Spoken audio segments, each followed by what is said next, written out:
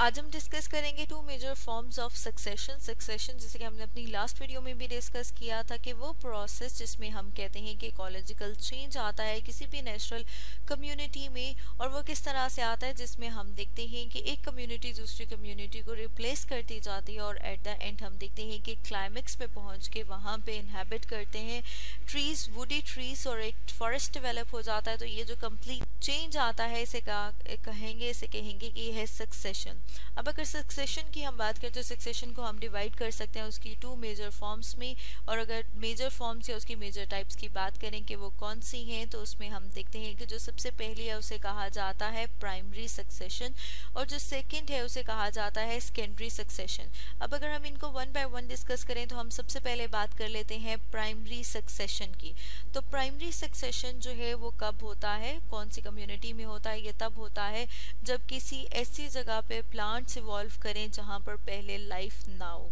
ठीक है, तो अगर हम उसके साथ में डायग्राम देखें तो जैसे यहाँ पर हम डायग्राम में देख रहे हैं कि अगर रॉक की बात की जाए, मतलब ये कि जैसे सिर्फ और सिर्फ यहाँ पर पत्थर पड़े हुए हैं जिनके ऊपर कोई लाइफ नहीं है, वहां से अगर वो एरिया चेंज होता है एक फॉरेस्ट में, तो उसमें हम देख रहे हैं कि वहाँ पर मतलब ये कि जो बेरन लैंड है, एक्सपोज रॉक है, जहाँ पर पहले कोई लाइफ नहीं थी और कंप्लीट वहाँ पर फॉरेस्ट है, तो इस तरह का जो सक्सेशन है उसे कहेंगे कि प्राइमरी सक्सेशन। मतलब ये कि यहाँ पर जो सॉइल मौजूद थी उसमें कोई लाइफ नहीं थी। अगर हम साथ में एग्जांपल देखें इसके लिए, तो अगर हम बात करें कि कोई अगर वोल्केनिक करप्शन है, मतलब ये कि किसी जगह पर क्या मौजूद है, साथ में आतिशफशां पहाड़ मौजूद है और वहाँ से लावा जो है वो बाहर आया है, तो वहाँ पर जो सॉइल होगी जहाँ से वो लावा पास करके क्या होगा, इट मीन्स कि वहाँ की सॉइल में कोई लाइफ, कोई वेजिटेशन मौजूद नहीं है। अब अगर हम ये बात करें कि वो जो जहाँ पर वो वाली अर्थ जहाँ पर हॉट,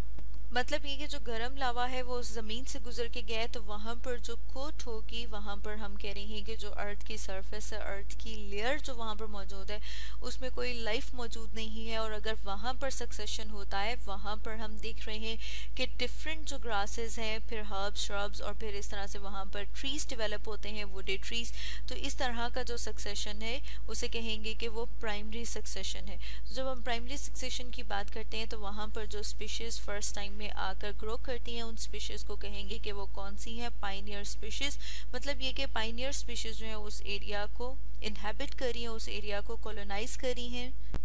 और अगर हम इसको साथ में एक और डायग्राम से देखें तो जैसे कि यहाँ पर हम अपने सामने डायग्राम देख रहे हैं, और इस डायग्राम में हम देख रहे हैं पाइनियर स्टेजेस, इंटरमीडिएट स्टेजेस और क्लाइमेक्स कम्युनिटी।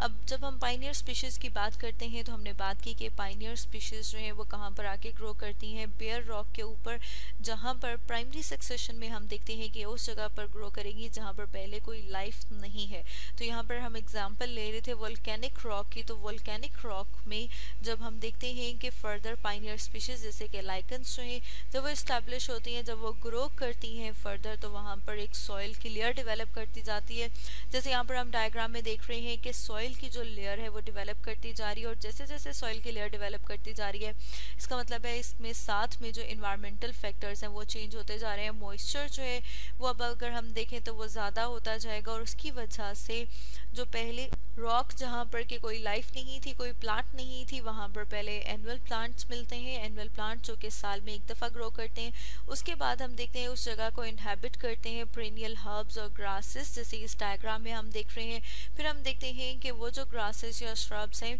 उनके ऊपर फर्दर उनको रिप्लेस करके आ जाते हैं शेड इंटॉलरेंट ट्रीज, और फिर फर्दर हम देखते हैं कि जो क्लाइमेक्स कम्युनिटी की बात करें तो उस स्टेज के ऊपर शेड टॉलरेंट ट्रीज आ जाते हैं। जैसे कि यहाँ पर हम देख रहे हैं ये जो ट्रीज हैं, शेड कहते हैं साये को, मतलब ये कि शेड टॉलरेंट ट्रीज आ गए हैं, और ये जो ट्रीज हैं फिर फर्दर मिलके एक घना जंगल बना देंगे, फॉरेस्ट बना देंगे। तो इस तरह का जो सक्सेशन है जिसमें हम देख रहे हैं कि कहाँ से उस वाले सॉइल या रॉक से जहाँ पर लाइफ नहीं है, फिर फर्दर हम देखते हैं कि वो जगह किस में कन्वर्ट हो जाती है, एक घने जंगल में, फॉरेस्ट में। तो इस तरह के जो सक्सेशन है उसे कहा जाता है प्राइमरी सक्सेशन। और सेकेंडरी सक्सेशन डिस्कस करेंगे हम अपनी नेक्स्ट वीडियो में।